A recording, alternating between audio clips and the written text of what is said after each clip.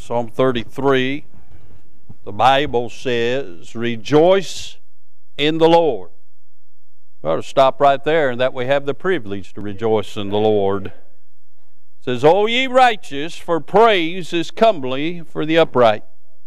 Praise the Lord with harp. Sing unto him with the psaltery and an instrument of 10 strings. Sing unto him a new song. Play skillfully with a loud noise. For the word of the Lord is right, and all his works are done in truth. He loveth righteousness and judgment. The earth is full of the goodness of the Lord. By the word of the Lord were the heavens made, and all the host of them by the breath of his mouth. He gathereth the waters of the sea together as an heap. He layeth up the depth in storehouses. Let all the earth fear the Lord. Let all the inhabitants of the world stand in awe of him. For he spake, and it was done. He commanded, and it stood fast. The Lord bringeth the counsel of the heathen to naught. He maketh the devices of the people of none effect. The counsel of the Lord standeth forever, the thoughts of his heart to all generations.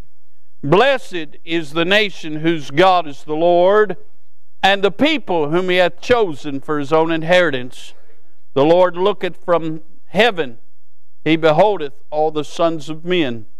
From the place of his habitation he looketh upon the inhabitants of the earth. He fashioneth their hearts alike. He considereth all their works. There is no king saved by the multitude of an host. A mighty man is not delivered by much strength.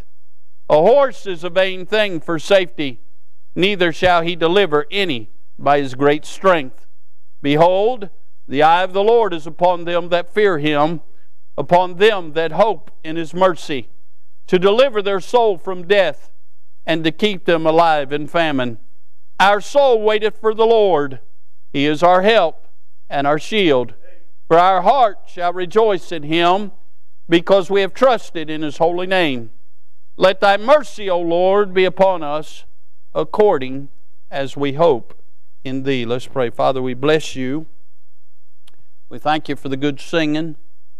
We thank you for a good Sunday school hour. We thank you for being a good God. Now, God, you know what we stand in need of. And so, Father, I pray that you'd put a hedge about us. I pray you'd bind the powers of hell. And I pray that you'd rend the mountains and take up your abode in the house of God. I pray that, Lord, you'd speak to our hearts. I pray, as Brother Ron's already prayed, if there be any amongst us today lost without God, that today would be the day of their salvation. I pray for the saints of God this morning, Lord. I know they're under attack. They're under spiritual attack by the devil. And they're under attack by the world and even their own flesh. And so, God, I pray today you'd revive them. I pray today you would help them. That one that is low, you'd lift. That one that is struggling, you'd help them along. That one that is seeking, they would find. And I pray that Jesus would be glorified in it all. Help us, Lord. Use this unworthy vessel. Glorify your name. Well, thank you for it's in Jesus' wonderful name we pray. Amen and amen. We're exalted in this psalm to rejoice in the Lord. Can I say, when you look at him, he's easy to rejoice over. In this chapter alone, we find that we can rejoice over his word. You find that in verses 4 through 6. We can rejoice over his wonders. You find that in verses 7 through 12. We can rejoice over his works. You find that in verses 13 through 18. Can I say this psalm reveals that he alone redeems. He alone rescues. He alone reconciles us that were lost in sin unto himself. Thank God for the mercy of God. One writer said, mercy is tenderness in one's heart to overlook one's injuries or faults, or treat an offender better than he deserves. Is that not what God did for us? Are we not certainly reaping better than we've sowed? I certainly bless the Lord. I'm interested in verse number 12 this morning. The first part of verse number 12 said, blessed is the nation whose God is the Lord's. Blessed is the nation whose God is the Lord. Can I say that America was founded on the precepts and statutes of the Word of God, and America has been blessed because of that. Can I say America is not what America once was? Can I say that those that occupy the White House and the Congress in America today, and even on the justices of the Supreme Court, are not those that started out there? We are not a blessed nation today because of what America is doing today. We are still reaping the blessings of God because of those that once took to heart in America what God says in His Word. Let me read you a little bit about what some of those that stood in places of authority in America have once said. John Adams, who was President of the United States, John Adams, who brought the Constitution into reality with Thomas Jefferson, John Adams, who was the first governor of Virginia, John Adams, who was the very one that ensured that we would have separation of church and state, or in other words, religious freedom in America. John Adams said this: suppose a nation in some distant region should take the Bible for their only law book, and every member should regulate his conduct by the precepts there exhibited. Every member would be obliged in conscience to temperance, frugality, and industry, to justice, kindness, and charity towards fellow men, to piety and love and reverence towards Almighty God. What a utopia! What a paradise this would be! I believe John Adams believed the Bible, don't you? John Hancock, the first signer of the Declaration of Independence, and the one who's got the biggest signature on it, said this: resistance to tyranny becomes the Christian and social duty of each individual. Continue steadfast and with a proper sense of your dependence on God. Nobly defend those rights which heaven gave and no man ought to take for us. I believe John Hancock knew God, don't you?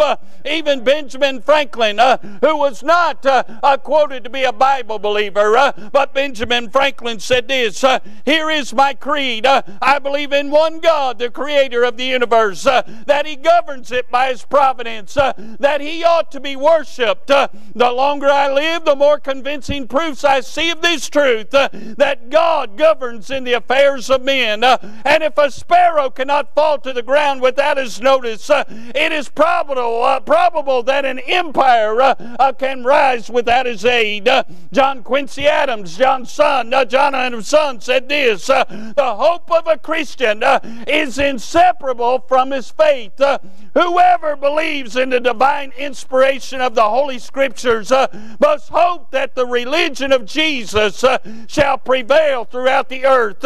Never since the foundation of the world have the prospects of mankind been more encouraging to the hope than they appear to be at this present time. And may the associated distribution of the Bible proceed and prosper till the Lord shall have made bare His holy arm in the eyes of all nations, and all the ends of the earth shall see the salvation of our God. He quoted Isaiah 52:10. I'm talking about John Quincy Adams.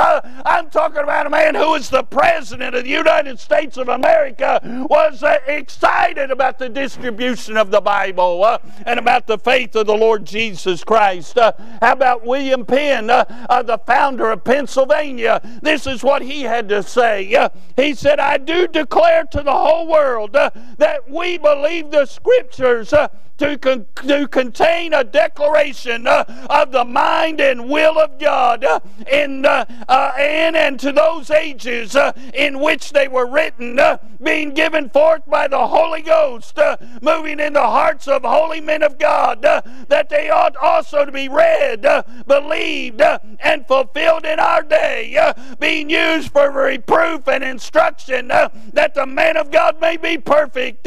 They are a declaration and testimony testimony of heavenly things themselves, and as such we carry a high respect for them. We accept them as the words of God Himself. I wonder how He feels about Pennsylvania today, throwing an election full of liberals that hate the Bible. William Penn loved the Bible, and he loved God. How about Roger Sherman, a signer of the Declaration of Independence?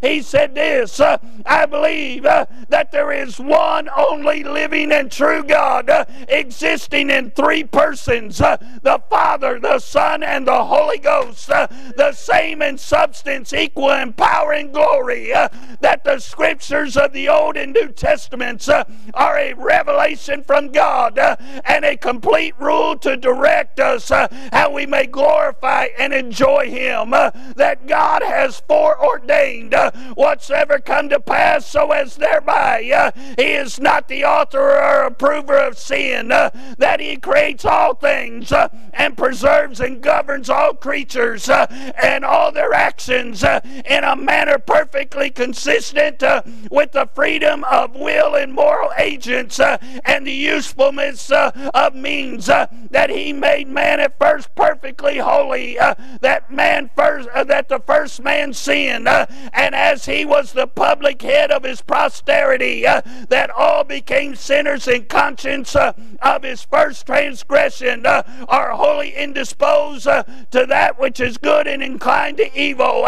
and on account of sin are liable to all miseries of this life, to death, and to the pains of hell forever. I'm talking about men that signed the Declaration of Independence, men that were responsible for us having a nation today, men who feared God, and God blessed America because of that. How about Benjamin Rush, another signer of the Declaration of Independence?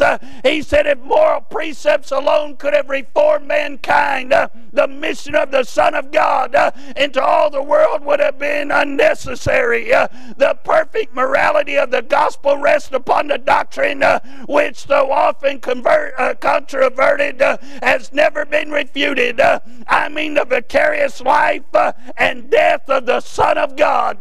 Hey, Patrick Henry, the ratifier of the U.S. Constitution, said this, it cannot be emphasized too strongly or too often that this great nation was founded not by religionists but by Christians, not on religions but on the gospel of Jesus Christ. For this very reason, peoples of other faiths have been afforded asylum, prosperity, and freedom of worship here. What a blessing to know our country is a Christian nation. Our country was founded on the principles and oracles of the Word of God and on Jesus Christ. What a blessing to know that. But our country pales in comparison as what she once did. Hey, listen, John Jay, listen to this. The very first Chief Justice of the Supreme Court, listen to what he had to say. By conveying the Bible to people, thus circumstance, we certainly do them a most interesting kindness. We thereby enable them to learn that man was originally created and placed in a state of happiness, but becoming disobedient was subject to the degradation and evils which he and his posterity have since experienced. The Bible will also inform them that our gracious Creator has provided for us a Redeemer, in whom all the nations of the earth shall be blessed, and that this Redeemer has made atonement for the sins of the whole world, and thereby reconciling the divine justice with the divine mercy, has opened a way for our redemption and salvation, and that these inestimable benefits are the free gift and of grace and of the grace of God, not of our deserving, nor in our power to deserve. Wow. What a blessing. I'm talking about the Chief Justice, the very first one of the Supreme Court. God give us some justices like that today. Hey, George Washington said it is impossible to rightly govern a nation without God in the Bible. Henry Clay, that great statesman from Kentucky, said this, 1,800 years ago, 1,800 years have rolled away since the Son of God, our blessed Redeemer, offered himself on Mount Calvary for the salvation of our species, and more than half of mankind still continues to deny his divine mission and the truth of his sacred word. Wouldn't it be nice to have a statesman in our government here in Kentucky like that today? No, we got a governor claims to be a deacon and wanted to shut churches down. Hey, thanks be unto God. We got a God in heaven that's for the church. The Supreme Court ruled in a case of the Church of the Holy Trinity versus the United States. This is what the Supreme Court said. Our laws and institutions must necessarily be based upon and embody the teachings of the Redeemer of mankind. It is impossible that it should be otherwise. And in the sense, to this extent, our civilization and our institutions are emphatically Christian. That's what the Supreme Court said. How come we don't have attorneys today quoting that case when going before on our religious freedoms? It kind of sounds to me like the Supreme Court's already ruled that the church is essential. That everything in America, our schools, our institutions of higher learning, every organization in this country is in debt to the fact that we are Christians. Again, verse 12 says, "Blessed is the nation whose God is the Lord." There was a time when America was blessed, but today America is cursed. I want to preach on this thought this morning. I want to preach on the fallen state of America. America is not a shadow of what she once was. Just this week, we have somebody sitting in the White House. He might be your president. He's not mine. And not because I didn't vote for him. It's because they can't prove 81 million people did vote for him. There's no way he got more votes than Obama. There's no way. There's no way. They've proved it in Arizona, but they're too afraid to bring it out. They're proving it in Michigan. They're too afraid to prove it out. They've proved it in Pennsylvania. They're too afraid to bring it out. And they're proving it in Georgia. And they're too afraid to bring it out because they hate Donald Trump that much. And they hate you and I that much. The will of the people is no longer the rule in America. You can't convince me that most of the American is for the Black Lives Movement era. You can't convince me that most of Americans are racist. You can't convince me that most of America is for abortion. You can't convince me that most of America is for everything else they're ramming down our throats today. They don't care what we're for. They have their own agenda, and they are carrying it out to the nth degree. The fallen state of America. Psalms 9:17 says, "The wicked shall be turned into hell, and all nations that forget God." The reason there's hell going on in our streets is America's forgotten God. We've forgotten the Father. We've forgotten the founders. I could have read for hours quotes of founders, and not as old as those men. I could read all the way up to Ronald Reagan of men that have stood and said things about this Bible and about God. But they ignore, just like they ignore real history, and they don't teach real history to our children anymore.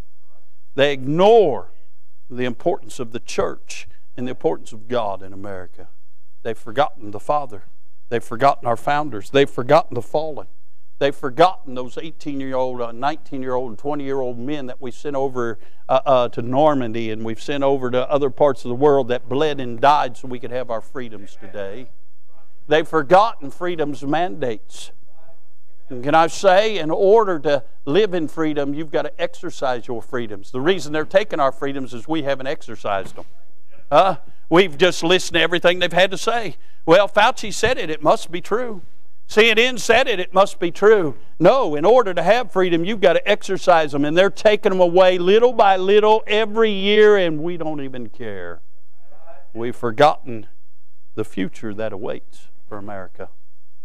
I've been a student of the Bible for 48 years. And can I say, I can find nowhere in Scripture the United States of America. The closest you can find in prophecy, in some of the prophecies of the Old Testament, it talks about the federations of the one world government, and it talks about the lion and its whelps. And can I say, when it's talking about the lioness and her whelps, that lioness is often referred to as England and the countries that branched off England. The best we can find is where a whelp. You'd think the greatest and most powerful nation on earth would somehow find its way in the Bible. But I'm reminded, when the Bible talks about great was the fall thereof, that's going to happen to America. I was listening to the news, which is a rare thing for me anymore. I hate to be lied to. I was listening to the news last night, and the commentators on the local news was excited, saying gas prices have finally come down 20 cents. But this time last year, they were $1.50 lower than what they are right now. But this time a couple years ago, we spent $1.67 a gallon. Oh, and they was upset that one guy that they interviewed wasn't excited about the 20-cent drop. It's still more than we need to be paying. Can I say, it's not because gas is now costing that much. It's because they're trying to break America. And they will. Because America will never line up with a one-world government and submit to the Antichrist until America ceases to exist. Can I say, in the fall of America, America has fallen because America has become sinful. Alexis de Tocqueville, a French statesman, once came to America, and he looked at all that America has to offer. He went into all the factories. He went into all that the politicians had to show him, and he saw everything. And he went back to France, and he said this. He said, I saw their matchless constitution. I saw their industry. I saw everything. He said, but it wasn't until I went into the churches and heard righteousness being blazed and flamed from the pulpits, he realized America is great because America is good. He said, when America ceases to be good, America will cease to be great. And can I say, America's become sinful. Now, you might want to buckle up, Buttercup. I'm not going to be politically correct right here. Isaiah says in chapter 1, verse number 4, "All sinful nation, a people laden with iniquity, a seed of evildoers, children that are corrupters. They have forsaken the Lord. They have provoked the Holy One of Israel unto anger. They are gone away backward." And I say, America is sinful. And can I say, I'm not just talking about Washington, D.C., I'm talking about Main Street. America is sinful. Can I say America is sinful in adultery? There was once a time when a reunion between a husband and wife was considered a holy union. Can I say it was an institution ordained of God, the home. And can I say He instituted the home before He instituted the church. No wonder the world and no wonder the devil himself has attacked the home the way he has. Can I say, as we sit here today in America, 3 years into marriage, in most marriages in America, 60% of them end in divorce. Can I say Jesus said the last days would be like Noah, they'd be given in marriage. Can I say we live in a day where folks swap off wives like they swap off shoes. We live in an adulterous nation. Can I say listen, not only in divorce, we live in a nation now that has no problem with shacking up and trying somebody out for a while, like it's a used car drive, to see if you want to stay with them. Hey, I know that's not popular, but shacking up is still fornication, and it's still a sin, and it's a demise on America. Hey, we live in a sex-crazed country. Hey, we're at the embodiment of the philosophy of Satan. If it feels good, do it. Reigns in our lives. Hey, a lot of kids are living in a home with kids from another home. There's their kids and our kids and somebody else's kids. I mean, we got foster care system going crazy because people don't even want their kids. We got grandmas and grandpas raising children because of the sins of their children. Listen, America's sinful today. It's the will of God for a man and a woman to join one another, leave husband and wife, and stay that way till death separates them. And I say it was ordained of God that home produced children, those children to be raised in the nurture and admonition of the Lord, because children are a heritage of the Lord.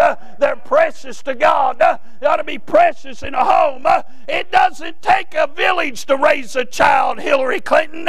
It takes a mama and a daddy to raise a child. Hey! And we've run from that. America, my dear friend, is sinful in adultery. America's been sinful in the assassination of some 62 million babies in the womb. And can I say, thanks be unto God, like him or not, Trump put some Supreme Court justices on there that finally overturned Roe versus Wade. And contrary to what you hear, that does not mean abortion's been done away with. It means it's been kicked back to the states. And thanks be unto God, we got a conservative cabinet here in Kentucky that already had the provisions. The moment that law was overturned in Kentucky, they kicked in, and abortion is illegal in Kentucky. I think there's still 2 clinics in Louisville, and they should be shut down before the end of the year. But I'm here to tell you, it did not end abortion. We got a wicked president. We got wicked congressmen and women. We've got folks who want to see that continue. They're all about population control. It won't be long. They want to kill grandma at the nursing home because Social Security's bankrupt, and they want to control how many children come to this world.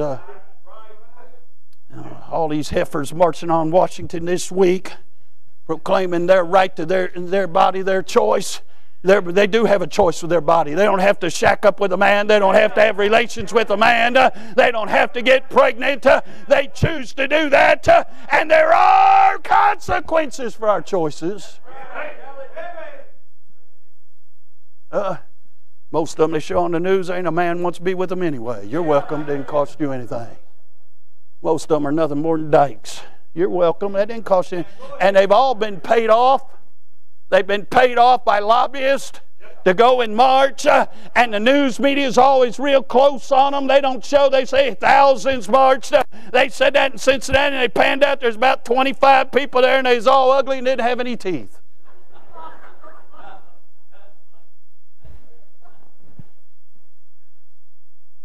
America's paying for every baby they've aborted. God's not mocked. He hadn't winked at sin. Can I say, America's sinful in abominations. An abomination is something that is loathsome and detestable to God. It's worse than sin, and He hates sin, and He's angry with the wicked every day. But these are things that absolutely disgust God and makes God repent that He even made man. There's several of them mentioned in the Bible. I'll just mention one. It's still in the Bible. Leviticus 18:22, thou shalt not lay with mankind as with womankind. It is abomination. That's pretty clear. Let me help you something. God made Adam and Eve. Didn't make Adam and Steve. He didn't make Eve and Rosie O'Donnell. Huh? You can't take Rosie and Eve and come up with little Johnny. You can't take Adam and Steve and have little Betty. And now, because folks don't want their children, there's so many in the foster cares, they've allowed the homosexual crowd to even adopt children. And what do you think they're indoctrinating them kids in? It's wicked in the eyes of God. I don't know why every TV show and every commercial and every business is bowed down and catered to them. They're showing it, they're promoting it, Every statistic I see, it's still less than 2% of the population of America has chose to go down that lifestyle. But listen, I do not mean to be ugly, but I'm tired of looking at it. I'm tired of it being forced on me. It makes me sick. It makes God sick. It's not natural. It's not normal. It's wicked, it's out of the pits of hell, and hey, it's ruining America. I remind you, every nation throughout history that has embraced and openly accepted that lifestyle has come to an abrupt end. And listen, all this choose your gender, that was chosen when you come out of the womb. I saw on the news Friday night, I don't even know what to call it, so I'll call it it. There's a woman transgendering to a man. I want to tell you something. It is wicked and it is of the devil for somebody to mutilate themselves.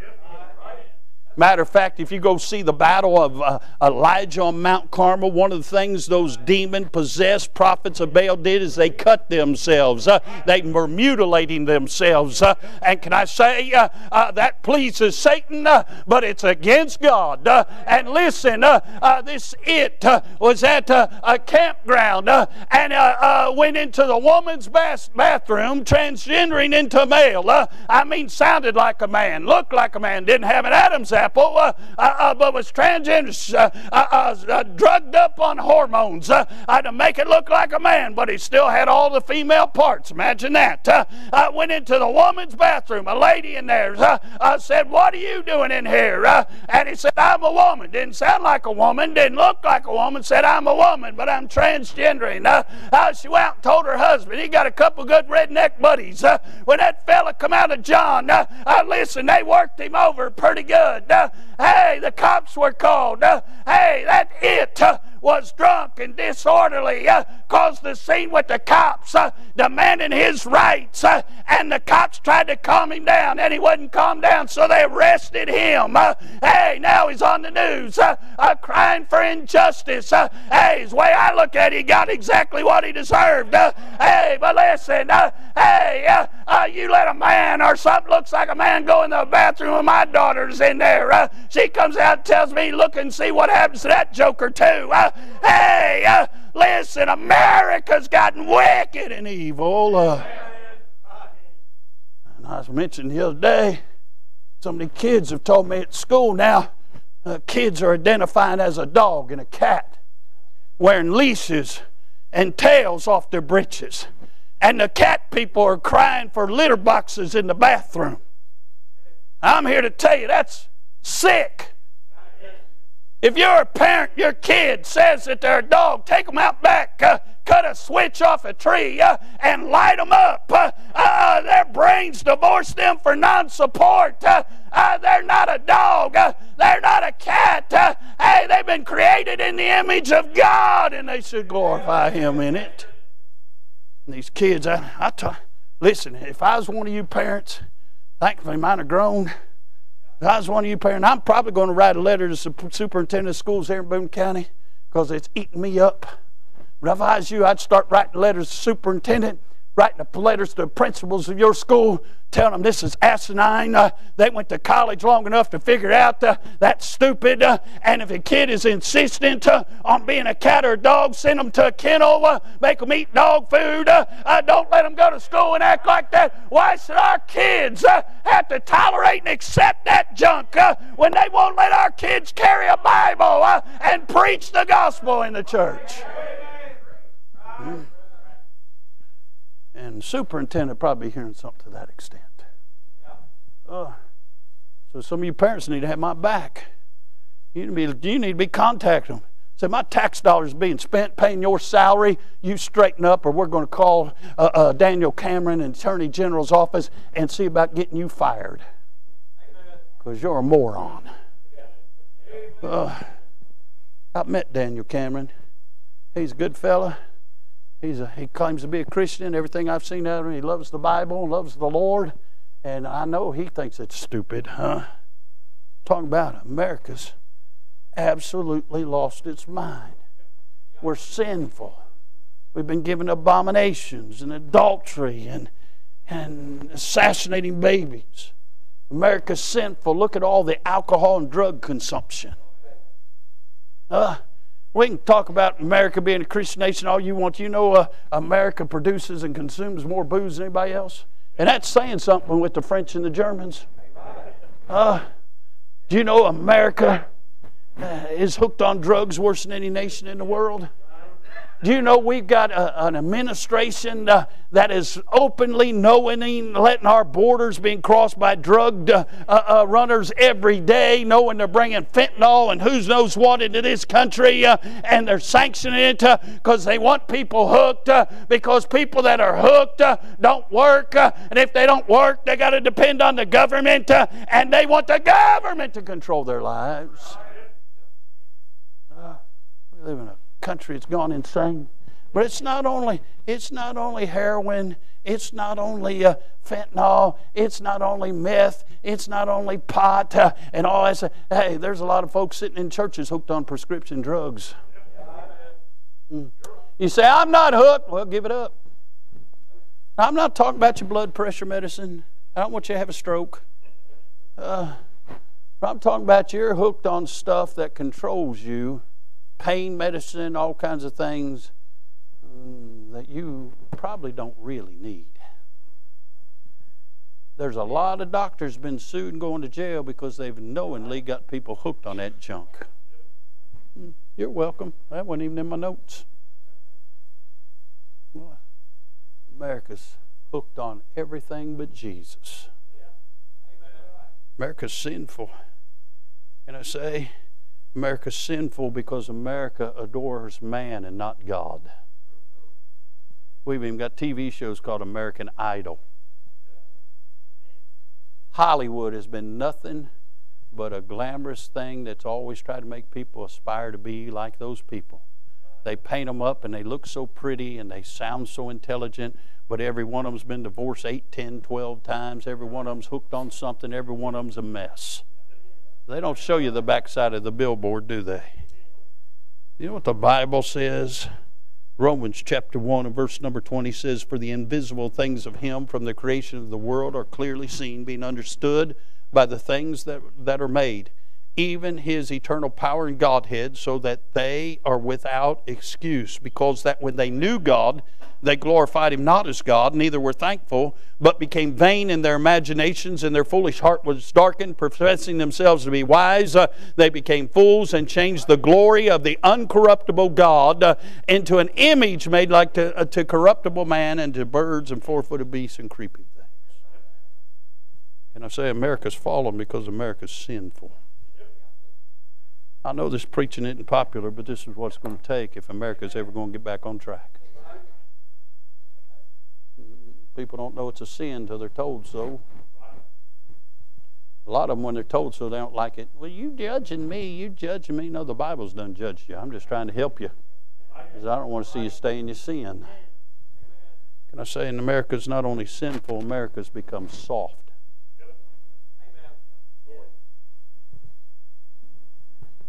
This is a pet peeve of mine.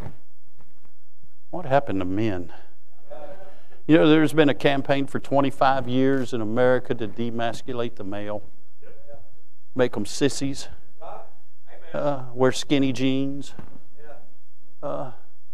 If you're a foster, you don't wear anything skinny. I do have to confess. Can I confess something? Shut up, Phil. Y'all know back when, I don't know, when was it? It was May when I went to D.C. and preached for Brother Wheeler.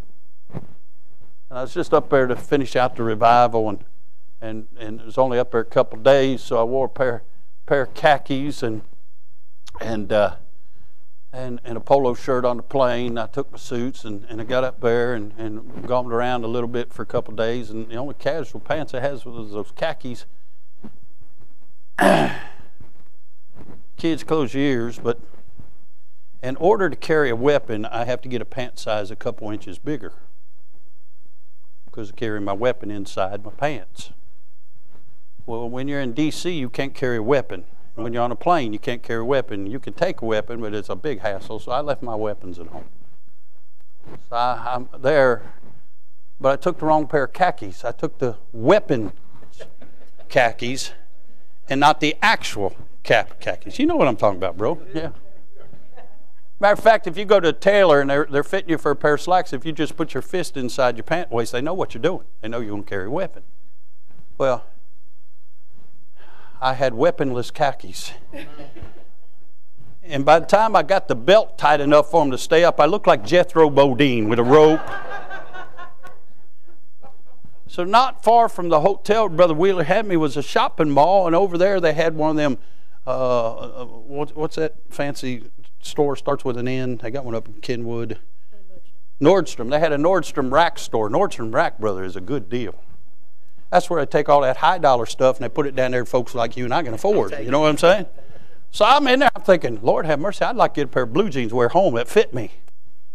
Well, they didn't have a whole lot of blue jeans in my sight, but I mean, they had high dollar. I'm talking about $150, $175 blue jeans, and they had them for like $14. I'm thinking, sold, hallelujah, glory, found a pair of my size. Got them. Well, I'm flying home early the next morning. I'm thinking, I'm wearing them blue jeans on the plane. I am not dealing with these big old baggy khaki pants anymore. So I get there. I mean, I've got everything packed. I go to put my blue jeans on because I got to go hit the airport. They were skinny jeans. They fit good in the fat part, but them ankle part, man. They look like them things Nas does. What do you do? Nas got a sewing machine. He makes his pants real skinny at the ankles. When you're old and fat like me, you don't want nothing skinny. You know what I'm saying? But I already have my khakis packed and all that. I'm running a little late, so I'm missing that. I called when I made my first layover. She said, how's it going? I said, pretty good, but I got to confess something. Don't tell Christian. I got to say, what'd you do with them skinny jeans? I took them off and I got home and ain't seen them since. That's what I did. But there are people knowingly want that junk. They want to be sissies. You know what I'm saying? We've gotten so soft in America. Y'all realize if you've got a kid and you buy him a helmet to ride his bicycle with, you're making him a sissy. Everybody knows once you've wrecked that bike a few times into a couple trees, it helps you out. You learn not to wreck it no more. Huh? Miss Nett and I, we came out here to church. I think it was yesterday. We come out here to church for a couple minutes, and we turned on Pleasant Valley, and all of a sudden here's an older man and woman on bikes, and they had little bike helmets. I thought, what a bunch of sissies. John Wayne didn't wear a helmet unless he was with the Green Berets, and neither am I. That's stupid. It is. Now in football, you ain't allowed to tackle. You know why Tom Brady's 44 and still playing in the NFL? Because they're soft. They don't let them hit him. I come up, you ever hear a guy named Dick Butkus? Dick Butkus didn't say he wanted to sack the quarterback. He said, I wanted to rip his head off. I've got a picture of him being blocked by 4 guys and still making the tackle. Now that was a man. That wasn't a sissy. Nowadays, if you hit a guy, you get targeted. Yeah, I was targeting him. That's the guy I wanted to hit.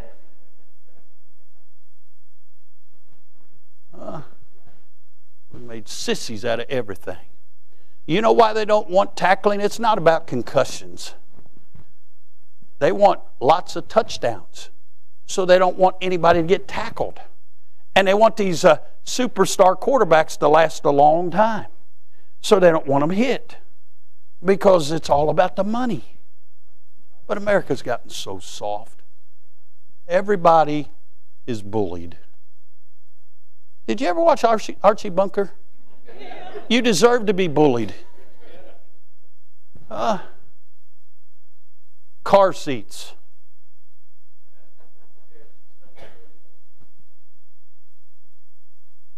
What in the world's that for? We either were in the back of the window of the car or on the floor. Now I understand the cars that we had were made of metal. You know, you could hit a tree at 60 miles an hour and not even dent the fender. I mean, you know, it's a whole different ball game now, huh? We've just gotten so soft. Well, it's for everybody's protection. Have you ever read some of the labels that they put on this stuff? I'm thinking, if you're that dumb, you deserve it. We've gotten so soft. It's filtered into our churches. We can't even take preaching anymore. Man, I was raised up, if the preacher got on your toes, you went and repented, and then you hugged his neck and thanked God that he stood and preached the Word of God. Now people get mad and they leave. One of the beauties of our church, we've got folks drive from 3 states. One of the beauties of our church is not one just like us, very close. So, I mean, if you leave, you got to go somewhere, huh? Well, you probably end up one of these little soft, limp-wristed preaching churches anyway. America's got soft. Can I say America's sacrilegious? Oh, everybody talks about God, even Joe Biden. They don't know God. 2 Timothy 3:5, having a form of godliness, but denying the power thereof. From such turn away. We've gotten to a place where even Baptists are lining up with everybody. Well, they say they're Christian. Well, that don't mean anything. I could tell you I'm Bill Gates, but look at my bank account. I'm not. Sacrilegious. And all this window washing crowd and charismatic crowd, and what is it with Baptist churches taking Baptists off the church, getting rock bands, having smoke machines, having a guy give it up and give you a little sermon. Every message is just a little watered down salvation message and never feed the flock of God, never preach on anything. Why? They want to keep their job. I got news for you. I don't have a job. I have a calling. And you didn't hire me. God called me here. I said this to my Sunday school class. I know I'm running long, but hey, I'm having a good time. I worked over at the funeral home yesterday. It was really short. I really didn't have time, but I wanted to help them out. I worked a service yesterday for them. And they brought in a preacher to preach. Well, he called himself a preacher. He called himself a pastor. The guy gets out of his truck, and he's got his hair all pulled up in a ponytail, goes about halfway down his back. He didn't carry a Bible. He had a little notebook come in and called himself pastor whatever. I'm thinking, yeah, you're left over from the 70s. Peace and love, man. That's what I was thinking. He got up and he told those people that Jesus didn't resurrect Lazarus from the dead. He resuscitated him. That's why he was there 4 days and 4 nights to prove he was dead. Jesus didn't go get one of them electric defibrillator things and boom, brought him back. No, Jesus called him forth. Lazarus come forth, and he come up out of the grave, still wrapped up in the grave clothes, by the way. And Jesus said, loose him, let him. I'm telling you, that's where we are in this world. They've changed and watered down the Bible and the Bible message so much that they let anybody preach it. And all they're doing is making people twofold the child of hell. America's sinful because America's sacrilegious. I done read to you, the founder said this was a Christian nation, founded upon the gospel of Jesus Christ. This isn't a come-as-you-are nation. But can I say, because of the freedoms that we have, they do have the freedom to do whatever they want to do. You can choose to be wrong if you want to. I'll just stick with the truth. Can I say America's become seared? 1 Timothy 4, verse 1, now the Spirit speaketh expressly that in the latter times, which is where we are, some shall depart from the faith, and they have, given heed to seducing spirits and doctrines of devil. Verse 2 is very important. Speaking lies and hypocrisy, having their conscience seared with a hot iron. There's a lot of people that have done things against the Bible, but they've convinced themselves they're okay. They're seared. That's why you can look at some of this crowd that's abominable and tell them they're wicked and not right with God, and they'll absolutely berate you because they have convinced themselves they're right. Their conscience had been seared. The mind is a powerful thing. You believe something long enough, or you think about something long enough, you'll believe it. It doesn't make it true. And it's obvious that a lot of people don't have mirrors in their homes anymore, the way they go out in public. But they've seared their conscience to the fact they think they look good. I want to tell you something. If you're this big and you're wearing something this big, you don't look good. I don't care how much you paid for it. It's not a pretty sight. And I'm tired of hearing folks saying the Bible says make a joyful noise unto the Lord, but if you can't carry the tune in the bucket, it's not joyful. Did you not read in our text it said to practice skillfully? It didn't say sound like a cat at midnight, you know. Some of you, it's good the only time you sing's in the shower. That's what I'm trying to say. So I'm singing unto the Lord. Good, do it. That don't mean I have to listen. Say, preacher, you're not very nice. Oh, well. Can I say this about America? America's become spoiled. We're spoiled by prosperity. We've had it too good too long. We have. I remember when Jimmy Carter was president. Anybody remember that? I'm starting to get flashbacks now with this joker we got. Still not as bad. I remember grown men would wait an hour just to fill out an application and get a job at Wendy's because all the factories had shut down. I remember those days. I remember when the prime lending rate got to 24.5. Some of you are whining about 6%. Wait till it gets 15. I remember those days. There's a big comparison. They were both Democrats in the office. But can I say this? I remember when it was a big deal. I mean a big deal. You'd almost pull over to look at it if you saw a Mercedes-Benz. Now we got a dealership about 5 minutes from Peter's house. There's 4 in my neighborhood, and trust me, I'm just a step up from the trailer parks. Are you listening? I mean, there's Mercedes everywhere now. I'm telling you, America's prospered.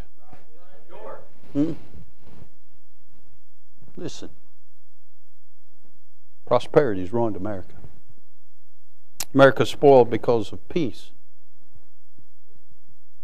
It's been too long since we really worried about if our nation was going to be overthrown. Now, I know we had Afghanistan, and Afghanistan, like Vietnam, was a political war, and I know some of you, especially Clinton Rodna, you had some very big concerns with Zach over there because Zach was in the heat of it. Stuff you don't even know about. And there's been some who've served in very, very hot zones. But as a nation, the only time we know about is on the news. And I've still yet to realize whatever happened to Ukraine. I mean, that's all we heard for weeks. Ukraine. Sent them a bunch of money. Now we don't hear about them anymore. Could it be because the truth about the vaccine was coming out at the same time?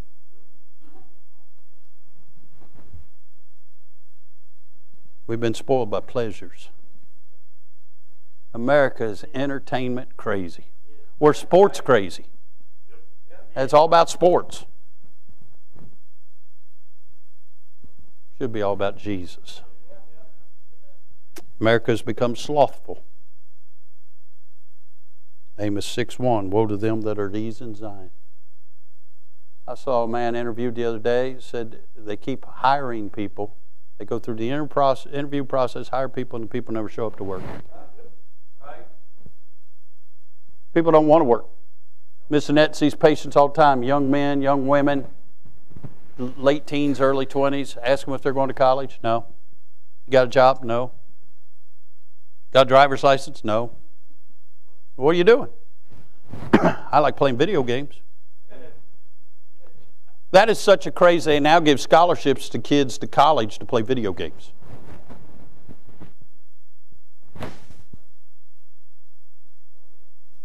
America has become couch potatoes central. We're slothful. People don't want to work. We have kids starting out that want everything mom and dad's worked for 30, 40 years. They want to enter into workforce, make 25, 30 bucks an hour, full benefits and everything without having to earn it. Talking about America's become slothful, spoiled. And it's all because churches have become silent. Churches are no longer interested in publishing the gospel. Churches are no longer interested in preparing folks for the second coming. And churches are no longer interested in preaching on hell, because we might upset or offend people.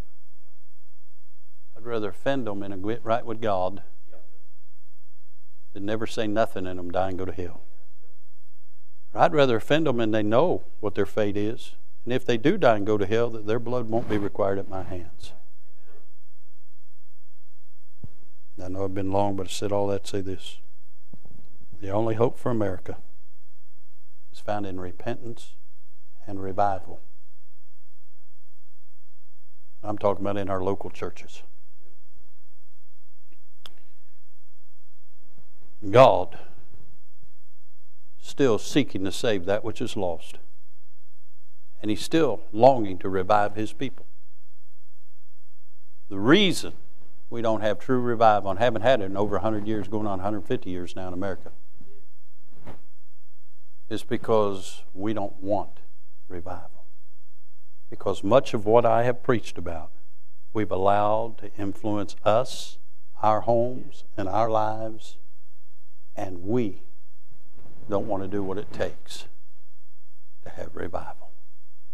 Repent, turn from our wicked ways, and ask God to have mercy on us.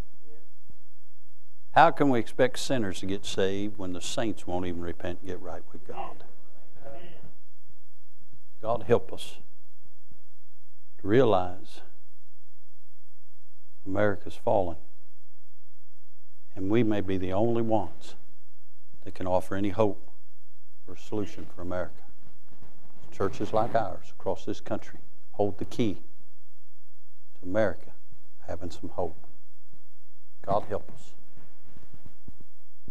Get right, be right, and point others to Christ while we still are afforded the opportunity. Let's all stand. Brother Clint, come get a song of invitation. While he's coming, let's have a word of prayer. Father, we bless you. Thank you for helping us today, Lord. Lord, I know I said a lot of rough things. God, the Bible says it's a fearful thing to fall into the hands of an angry God. God, we want to please you. Lord, we want to expose sin and the devil and warn people to run from it. Lord, you've entrusted us with some young people around here, and God, we don't want them to fall prey to the snares of the devil, to realize and recognize sin when it shows up. God, I pray you do work in people's hearts and lives around here today. Lord, I know there are folks here today whose families are touched with some of the sins that we brought out. God, I pray you'd help them be a light to their family members. God, I know you save homosexuals. If they've not been turned over to reprobate mind, Paul wrote there to the church of Corinth, nor the effeminate, which were some of you.